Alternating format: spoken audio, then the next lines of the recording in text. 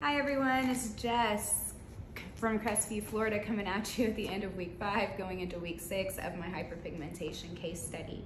Brady's skin is looking pretty good this week. We've got her acne all cleared up for now, and now we're focusing more on treating that hyperpigmentation.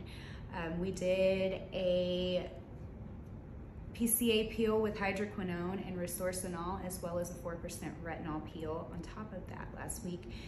And she peeled pretty heavy finally for the first time, so she was pretty excited about that. And we were able to finally get her acne cleared up because of it.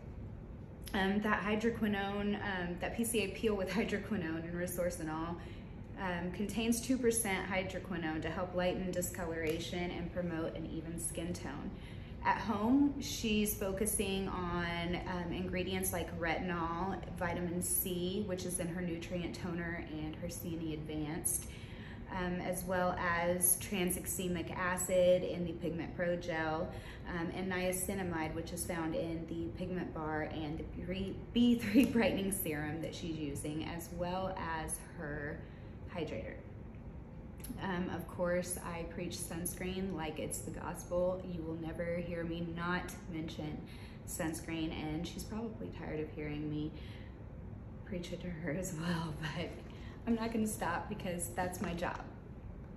Anyways, I will check in with you all at the end of the week with some updates. I'll be bringing her in just for some LED therapy and a light hydrating facial with some gentle enzymatic treatments. I will update you guys in a few days.